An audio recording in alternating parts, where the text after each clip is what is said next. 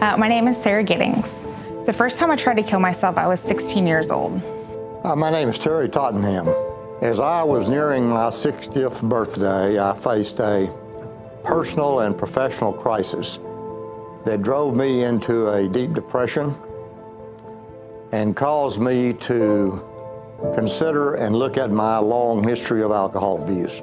My name is Tracy Franklin Squires. I'm an assistant district attorney, and I'd like to tell the story of my family's loss of my brother Donald to suicide. I'm Terry Bentley Hill. I'm a criminal defense attorney from Dallas, Texas, and I am a survivor of suicide.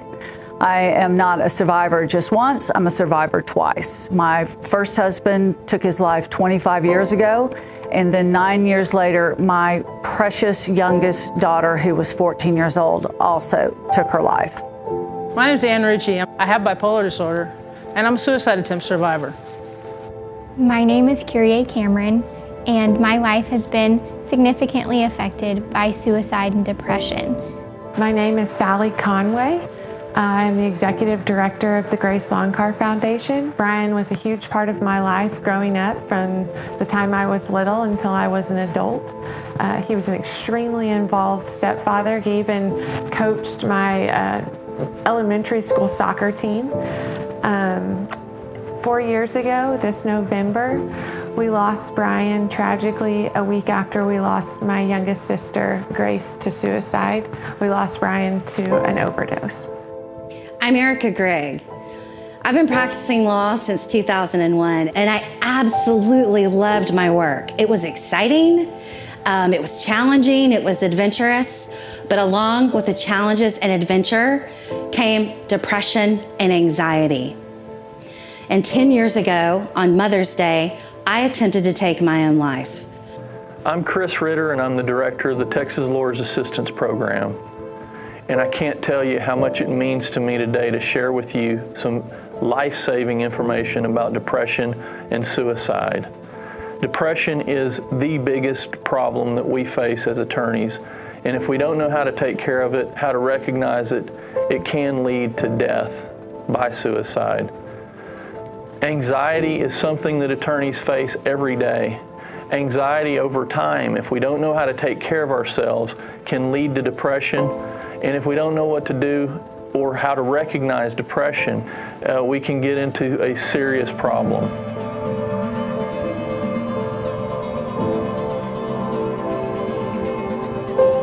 I remember I was driving out to my parents' house down these winding roads, and I remembered thinking, you know what? All I would have to do to end it all would be to drive off one of these roads into one of these canyons. And that Mother's Day night, that's exactly what I did. The best year of my life, professionally and on paper, was 2007. I had won my first Super Lawyers Rising Star Award. I'd made partner. I was working in winning cases, winning trials. And I was doing a lot. And I was on boards, charitable boards. And I can tell you that was actually the worst year of my life. I have never been more miserable than I was in 2007.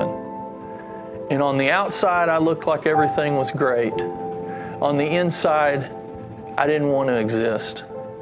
I felt, at the time, looking back, I had a great childhood. I don't fault my parents for, any of my issues with depression. I was top of my class. I was in extracurricular activities. I had a loving family. But just life, I didn't feel like I was good enough. And so the first time I tried to kill myself, I took 62 sleeping pills with the hopes that I'd go to sleep and never wake up again. My story with respect to depression and suicide begins in 1973 when I was 28 years old, 3 years out of law school and working at Baker Botts. I felt like at that stage I was at the top of the world, doing what I wanted to do, learning to be a trial lawyer. And then over a period of several weeks, my life took a turn that totally shocked me. I couldn't understand what was going on. Gradually, my feelings went down, down, down. I'd never felt that sort of thing before, and eventually ended up in the dark hole, hopeless, not believing that things would ever get better, and started feeling and thinking about suicide. She spent the night out. She was very intelligent. She had lots of friends who liked her. She had everything, it appeared. But one of the things she said is, nobody sits with me at the lunch table. And I thought, I know that's not true. So I'm going to volunteer in the cafeteria, and I'm going to see if she's sitting all by herself in the cafeteria. Sure enough, she had 20 people sitting around her at the lunch table. So I proved her wrong, by golly, that she had tons of friends, but it was irrelevant what I thought. It's what she thought. And she was thinking she had no friends, that everybody would be better off without her. And that is what my former husband told me. Everyone would be better off without me. You will find another husband. There will be our kids will have a better father. He was saying all of those black or white, all or nothing words, and I missed them because I didn't speak the language of depression. And the second time I tried to kill myself, I was in college. And I was kind of at the point of, I was ready to apply for law school. I knew where I was going in my life, but instead, all I could think of was, I'm such a disappointment, I'm such a failure. I don't know why anybody would want to support me, anybody would want me to be their lawyer if I went to law school. What was the point? And I tried to kill myself again. My brother was always sort of what people referred to as troubled. He got in trouble a lot in school and had a lot of problems with his behavior, and really struggled in his life, in his short, young life. He had a hard time with emotional regulation and emotional control, and he had attempted suicide a year before he died. He had used some pills, and he had been found and taken to the hospital. And I think my family didn't really take it very seriously, because we felt like if he was actually trying to kill himself, that he would have used something other than pills. But at this time, my family didn't know anything about suicide and suicide prevention and how these things work. And we didn't know that actually, in truth, once someone has attempted suicide, their likelihood of completing suicide goes up quite dramatically. I remember a Friday night, Ryan came home. We had like an at-home date night on Friday nights. And I remember him telling me, almost in casual conversation, that he just really hated being a lawyer. And when he said it, it took my breath away because I was shocked. He loved the law. He was so excited to begin his dream career that it almost didn't seem real to me. And I can't imagine what my face looked like, but probably shocked at the time. But Ryan just said, I really hate being a lawyer, Kyrie. Sometimes I just want to jump off the roof of that place, almost just in passing. And I thought, oh, no way. And I remember saying something like, oh, I understand. We all have bad days. Being a lawyer is not always fun, but it'll get better. I think I even said, I remember being 8 months into practicing law before I felt like, oh, I had a good day today. I knew what I was doing. And so it truly, I didn't understand the depths of his pain. And then on December 5th of 2018, I came home from work and Ryan had taken his own life in our backyard. He had left work kind of abruptly in the middle of the afternoon and went home and took his own life. I have a friend who attempted suicide when he was 17 years old. And he jumped off the Golden Gate Bridge and he survived to tell the story. And so I said, Kevin, what were you thinking? And he said, oftentimes when a person is suicidal, they'll make a pact with themselves. If this happens today, I won't die today. Might die tomorrow, but I won't die today. And he told me his entire day, the day he decided to die, he went through the entire day of interacting with people. He was sobbing, hugging his father for the last time, he thought. Getting on a bus crowded with people and he's crying and nobody asked him, "Are you okay?" Getting to the bridge and a lady walking up to him, and instead of asking, "Are you okay?" she hands him a camera and says, "Take my picture." And he said, "Yeah, sure, I'll take your picture." And he jumped. But the thing he told me is that if one person had asked him if he was okay, he would not have jumped. And again, I also have to say that the minute he jumped, he regretted it. And he said the saddest thing in the 4 seconds it took for him to hit the water is that he was going to die and his family did not know that he wanted to live. He regretted it the minute he jumped. So the minute he told me that, I thought, we have to stop minding our own business. We have to ask the question, are you okay? Even if it's a total stranger, I walk through that courthouse and it's not a happy place. If there's somebody on the bench crying, I will stop, because I remember what he said. If one person had asked me if I was okay, he wouldn't have taken his life. He wouldn't have jumped. So going to school to be a therapist, self-care was pushed. The importance of self-care was always there. Make time for yourself. If you start to feel overwhelmed, reach out to someone. Don't hold it in. You have to have a support group. Don't isolate. Be open to change and things like that. So it was a big push for self-care. And also the big push was, if you lack self-care for yourself, how are you going to help others? And that same thing applies to law. But the difference is, like, starting from law school on, it is a big push. It's a marathon. It's a push to the end. I've got to learn this law. I've got to make good grades. I've got to get an internship. After you finish, I've got to study for the bar. I've got to pass the bar. Now that you're done, I've got to get a job. I've got to do this. And everything is so pressing. And then it's one thing to another to another. And so it's hard. You get into that mode and it's hard to get out of that. So depression is this state of mind where out of the blue, one loses the interest and enthusiasm for things that normally interested them. It may get to a point where they're feeling tired most of the time, and may essentially affect their appetite and sleep. You know, people may not have much of an appetite. Their sleep may end up being interrupted and not as restful as normally. It's harder to focus. And at the extreme of that, you know, people may develop this feeling that nothing is ever going to change and that perhaps life is not worth living. In many instances, they may feel like they're a burden to their families and friends and society.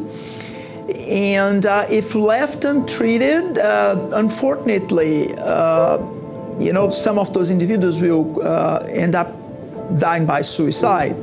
Grace struggled immensely with depression, and oftentimes untreated depression will and can lead to suicide, which is why it is so important that people that struggle with mental illness, whether it be depression, anxiety, bipolar disorder, schizophrenia, get the help they need, because left untreated, they can be fatal and oftentimes in the form of suicide. You absolutely should ask if you feel like something is going on with a person. Research, in fact, shows that asking the question about suicide actually helps. It doesn't plant the seed of suicide in someone's head who's never thought about it. So what it does is show the person that you've noticed what's going on with them. You care enough to have noticed what's going on with them. I think people are worried that if you ask someone about suicide, that you've put the idea in their mind. Nobody ever put the idea in my mind that I needed to kill myself or should try to kill myself. That was already there. You know, I think the worst thing is you notice that something's off and you never say anything, right?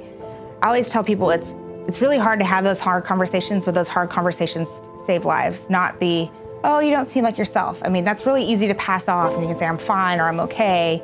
It's the, have you thought about killing yourself? Makes me think, man, this person, I'm not doing as good as I thought I was showing people that I'm okay. And then I examine what's really going on and hopefully leads to another conversation. If you think about a suicidal crisis, it's like a balloon that's filling up with air.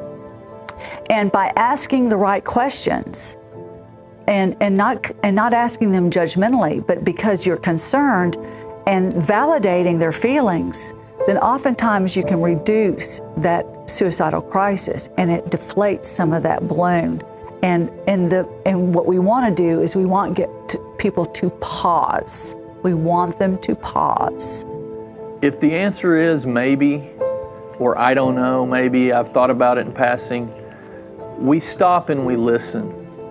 And it's very important that we let them talk as much as possible.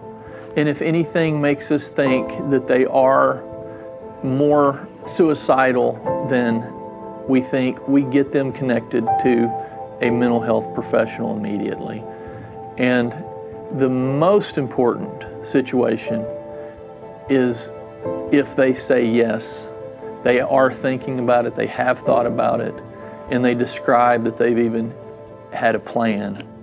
When we talk to someone and say, hey, have you thought about suicide? And the answer is yes. We stay present as long as it's safe to do so, and we commit to staying with them, and we get 911 involved. We call 911 and we ask for the mental health team, and we tell 911 that we have a suicidal situation. If it's safe to do so, we take action to restrict means. We never endanger ourselves when we help people, but we connect them immediately to immediate help. If safe to do so, we can take them to the emergency room. But at minimum, we call 911 and allow those professionals to take over. The first thing that if somebody came to me and is telling me that they have suicidal thoughts, I want to listen.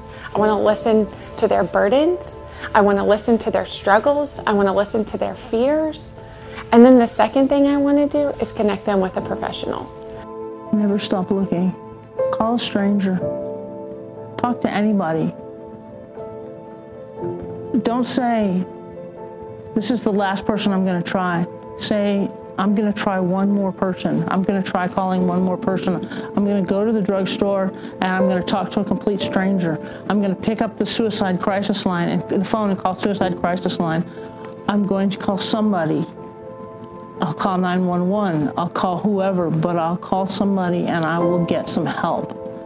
And so I want their legacy to be that life is worth fighting for, that sobriety is worth fighting for, and allowing people to do that, to come to your aid and to provide you the support and resources needed to help fight depression or to fight addiction or to fight bipolar disorder. Because I think that the tragedy of our losses is that they didn't get the help that they needed. And so I want people to know that the consequence of not getting the help that you need is not just your heart breaking, but breaking the hearts of those that love you. But medication takes a while to work. That's why you have to keep doing the next right thing. You have to put your foot, one foot in front of the other. You have to get up and make your bed every day. You have to take those right steps, and eventually the medical community, the support community, and the clinicians can help you feel better. At age 60, after 32 years living under the stigma, feeling guilt and shame and not wanting anybody to know what had happened to me, I decided to go public with my story. That was about 15 years ago, and it made a huge difference for me. It was liberating. It enabled me to give back. There were two real goals that I had. One was to give back and try to help people who had been through some of the experiences I had been through. And secondly, to fight this stigma that I believe results from prejudice and discrimination that people have toward those of us who have experienced mental health challenges. So since that time, I've been able to help people, and frankly, it's been some of the most satisfying experiences in my life. If you see someone more reserved, they seem to be sad, crying more often, lacking the energy and enthusiasm, and just not their normal selves, it really has nothing to be to do with being soft or being tough. And I'll tell you, so the biggest example, and there are many, but the biggest one that I've seen a few years back, Terry Bradshaw, the Pittsburgh Steelers quarterback, he came to the American Psychiatric Association meeting to talk about his struggles with depression and anxiety. And he's been very public about it. And what Terry told to this group of psychiatrists, and I was in the audience, he said that, you know, in those days, he could get himself together, go to the field and play. But once the game was over, you know, it was back to this, you know, feeling of sadness and intense anxiety. And so he's been through some really, you know, dark places with his depression issues. Till he eventually found treatment that helped. And treatment usually involves a combination of medications, antidepressant medications, as well as finding a good therapist, a counselor who will help you, you know, best manage the stressors in your life. Mental health issues are normal. I can't express it enough. The value in going to therapy is much more than just talking and getting your feelings out. You can find out what's the root cause of some of the things that are going on. All areas of your life are affected when you're dealing with mental health issues. And mental health issues can be something as simple as poor stress management and anger management. It can be on the more severe spectrum, such as depression and suicide and major anxiety, schizophrenia, but it also can just be something as simple as anger management, stress management, grief and loss that you're unable to cope with. It doesn't mean something is wrong with you.